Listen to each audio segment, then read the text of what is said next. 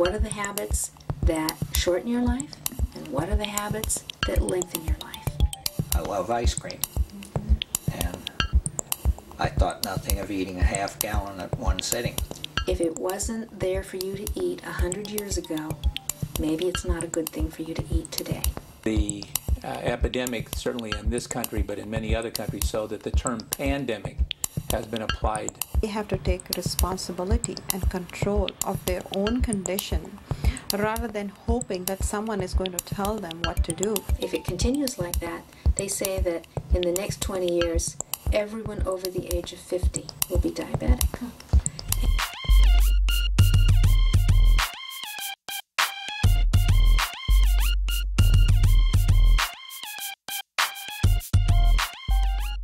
It goes without saying that a diabetic patient really should be following regular exercise and eating right.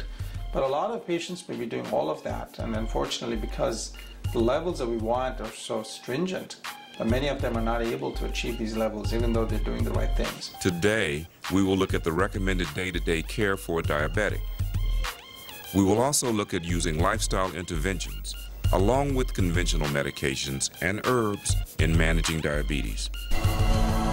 Prior to the lifestyle changes, I was injecting over 100 units of insulin each day, and it wasn't very efficient. On top of that, my blood sugar was out of control, averaging over 250 through the blood tests, my daily tests, and then the A1C that they give us is a 3-month test. Diabetes management itself is quite complex, and the more disciplined you are in terms of monitoring your sugars, your glycosylated hemoglobin, and appropriately monitoring your complications in a timely fashion, a lot of long-term problems can be prevented. Diabetes type 2 nowadays and type 1, the management of these conditions is mainly prevention.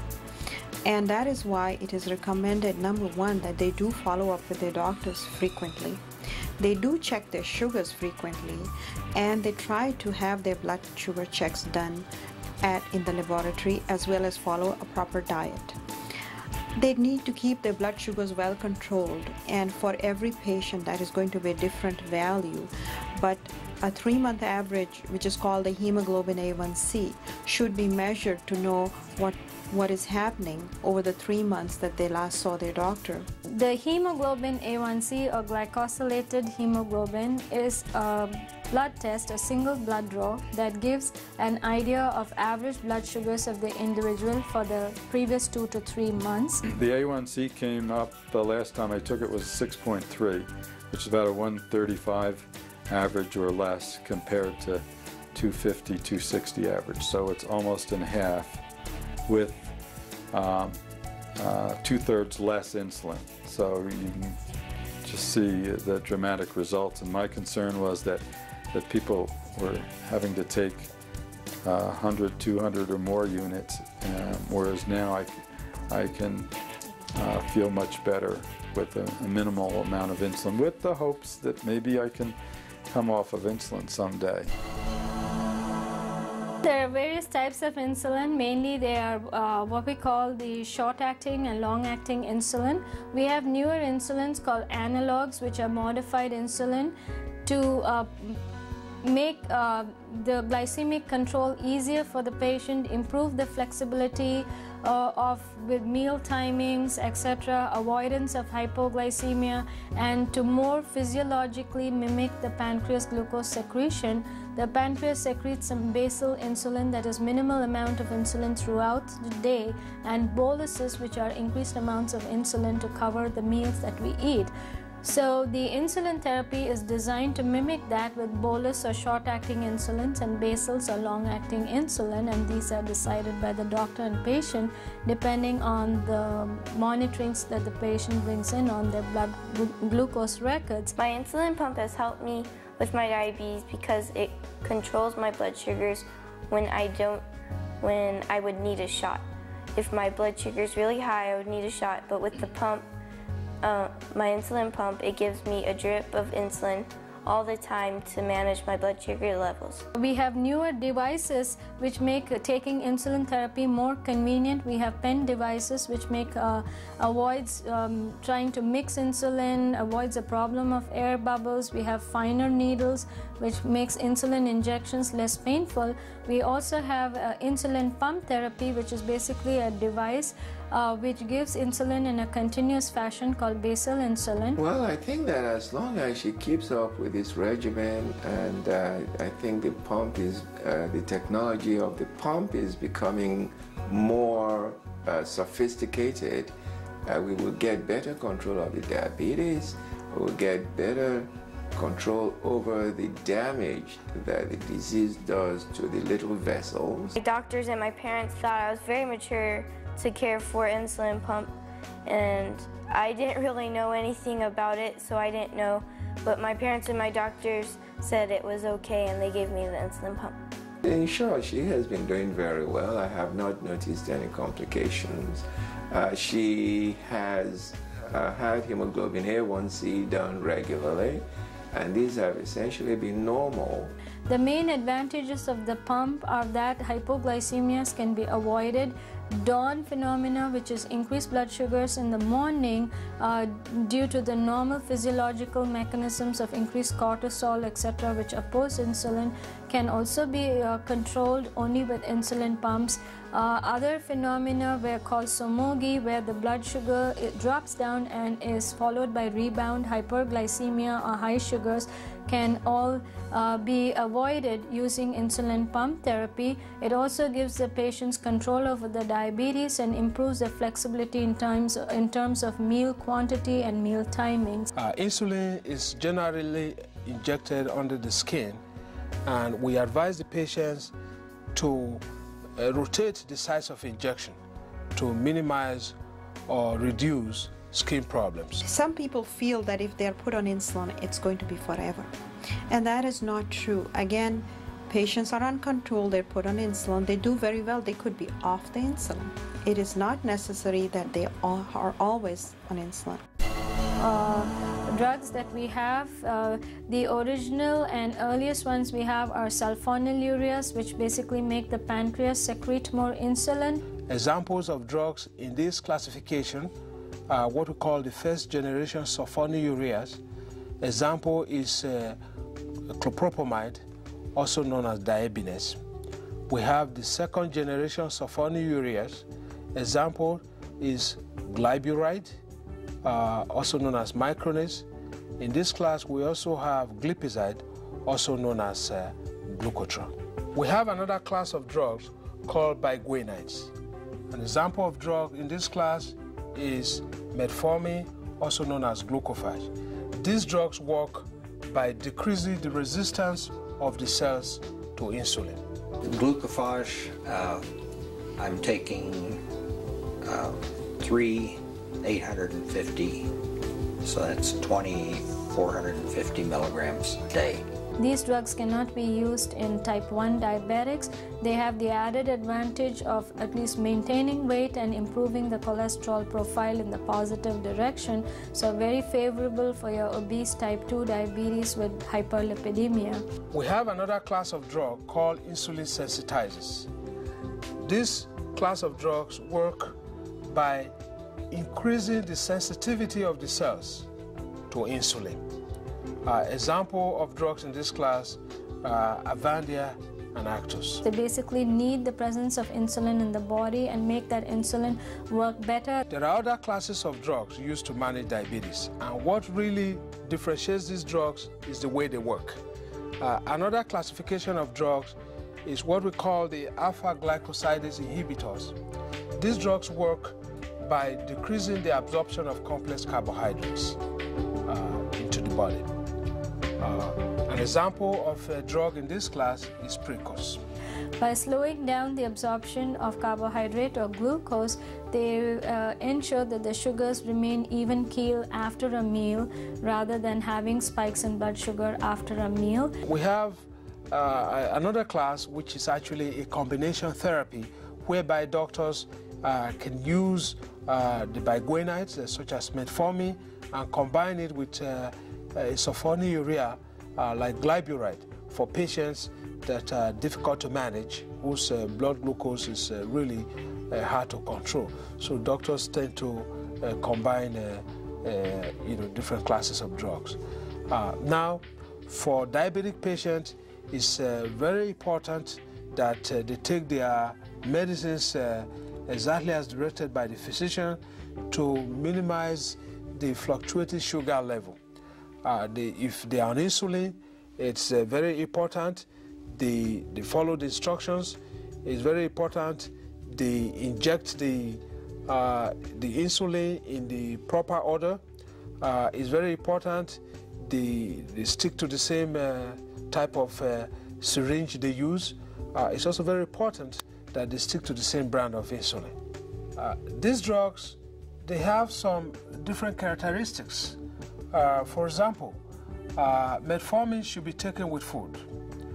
The insulin sensitizers, they can be taken with or without regard to meal.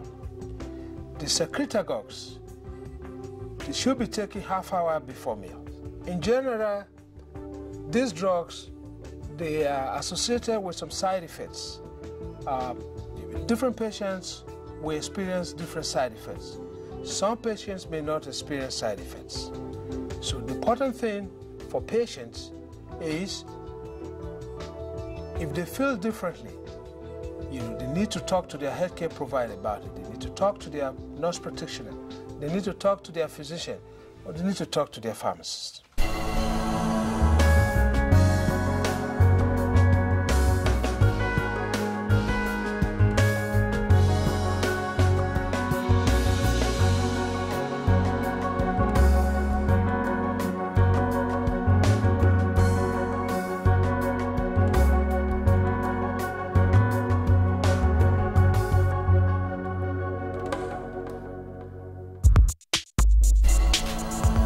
Taking medications as prescribed is an important aspect in preventing complications of diabetes. True or false? The correct answer is true.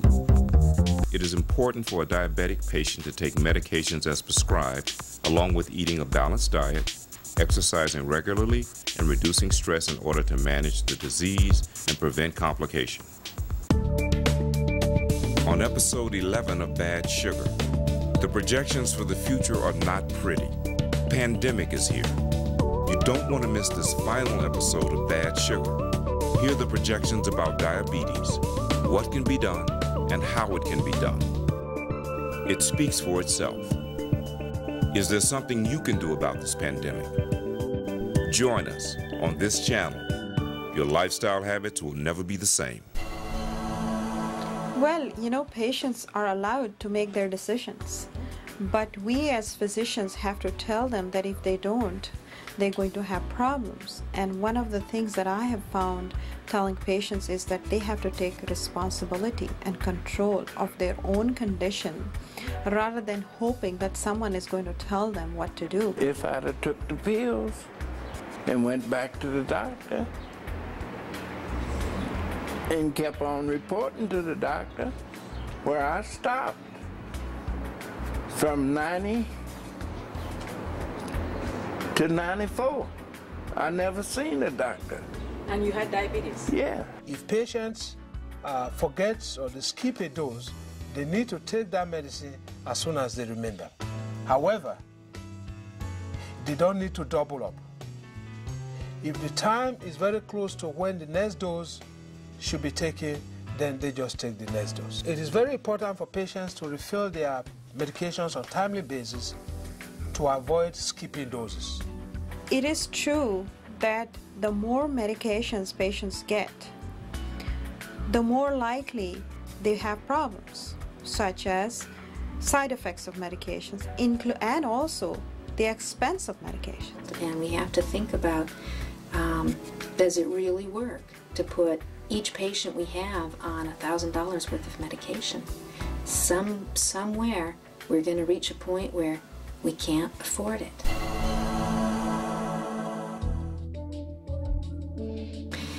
In a holistic and integrative practice, I look at how you can complement traditional therapies with therapies that include herbs, nutrients, and there are sometimes drug-nutrient interactions, which I try to always keep in mind as I'm recommending treatments for my patients. And in terms of side effects or adverse effects that you may get with nutrients, there are a few. They are far less than our medications, and so many times patients wonder if they can use both simultaneously, and with physician guidance it can very easily be done. The main purpose of the herbs that I'm taking are to thin the blood, to try to ward off the diabetic retinopathy and things of that sort. Keep my circulation as good as I possibly can keep it. A lot of my patients are very interested in how can they take care of their diabetes without committing themselves to a lifetime of medication.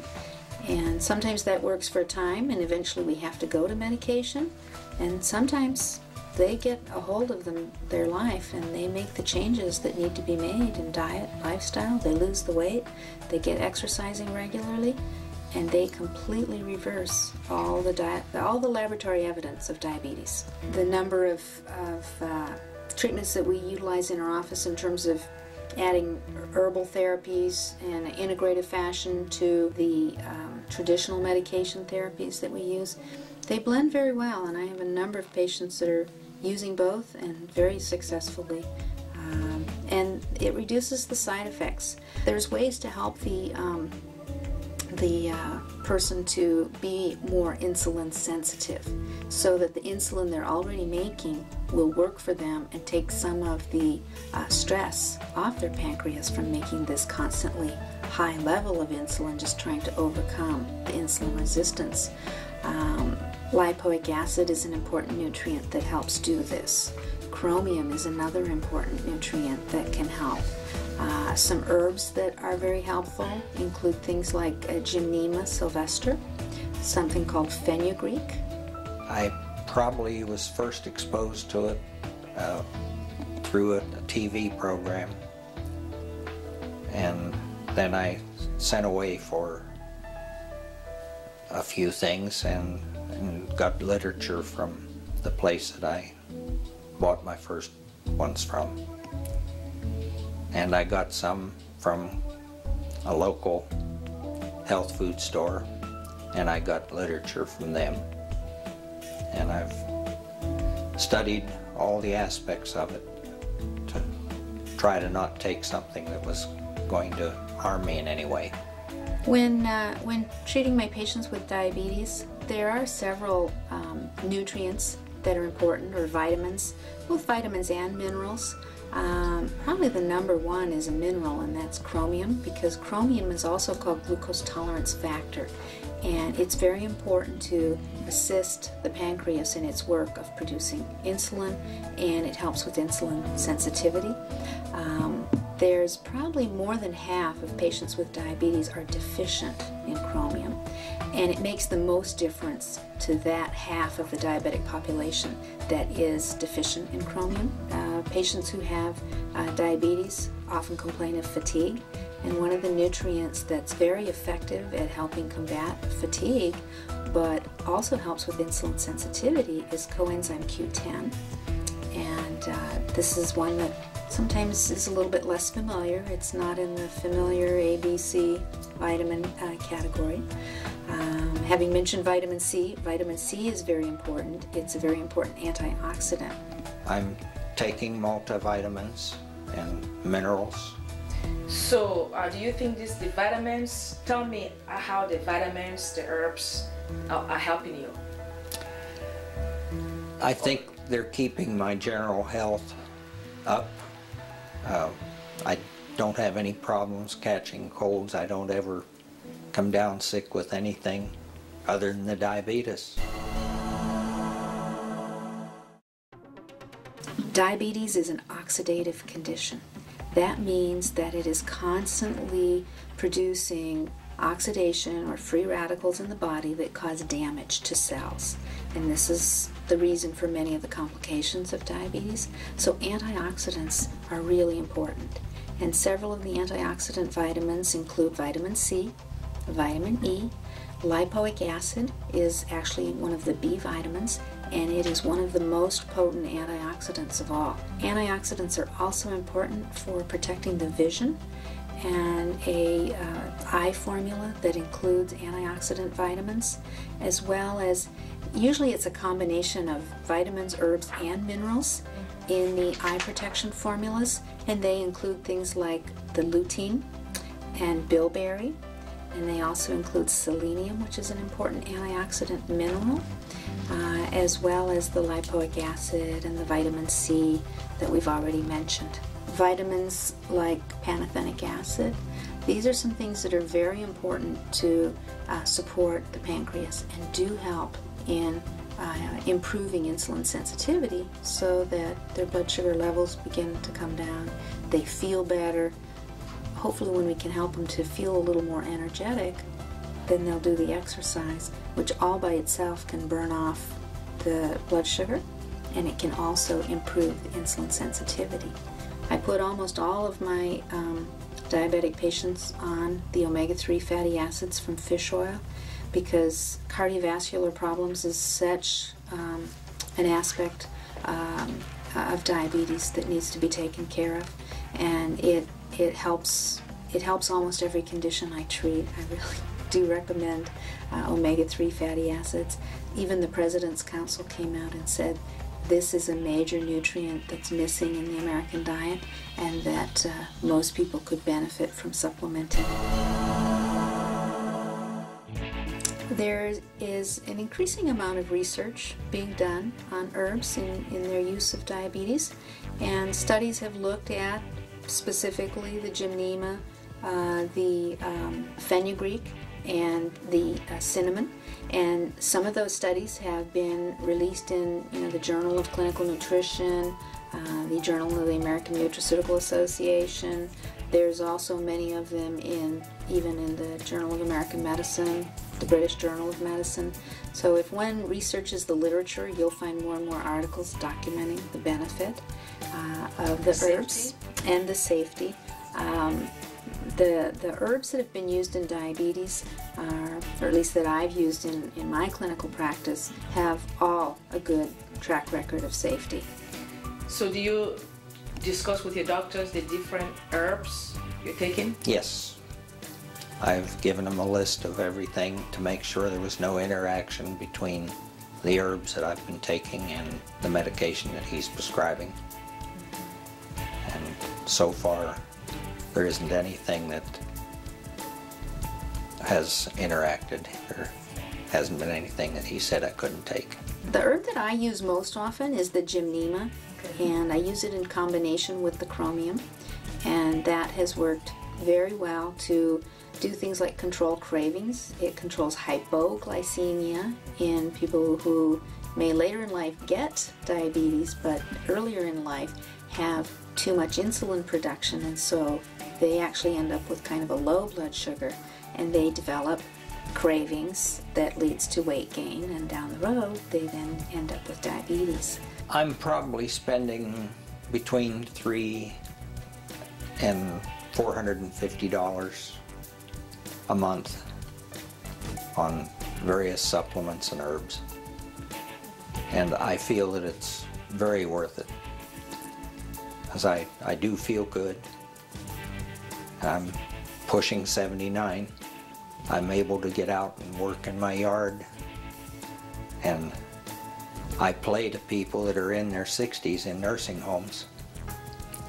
So I must be doing something right. And you've had no side effects from these supplements or herbs? None whatsoever. I assemble once every 2 weeks all the things that I'm going to take for each meal. And I have a divider that I place them in. That I have 2 that cover an entire week. So I only have to get all my bottles out every 2 weeks to assemble them. It takes me about 45 minutes to put them all together. So taking the whole holistic approach to allow us to bring in multiple important factors, and you get a little benefit from the magnesium and a little benefit from the omega-3 and a little benefit from your CoQ10 and all the different things that we recommend, then you'll end up with a safe, natural approach that gives you satisfactory results.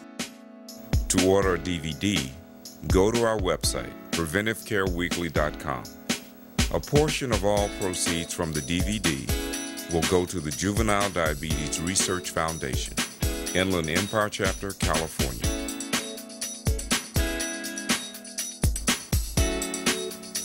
We want to know what you think about this series. Tell us how we can meet more of your needs. Remember, our goal is to meet your needs and answer your questions about diabetes prevention and care. Log in on our website, PreventiveCareWeekly.com, and give us your feedback.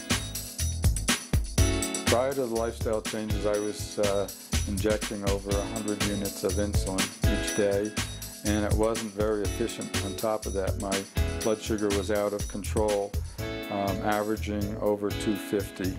And we have to think about, does it really work to put each patient we have on $1,000 worth of medication? Somewhere we're going to reach a point where we can't afford it. If patients forget or they skip a dose, they need to take that medicine as soon as they remember. However, they don't need to double up. If the time is very close to when the next dose should be taken, then they just take the next dose. The main purpose of the herbs I'm taking are to thin the blood, to try to ward off the diabetic retinopathy and things of that sort. This program is not intended to be diagnostic or prescriptive. Please consult with your doctor or healthcare provider before adopting any of the lifestyle changes or other measures discussed in this program. We do not recommend any medication changes. Rather, patients should seek medical advice from their doctors or healthcare providers.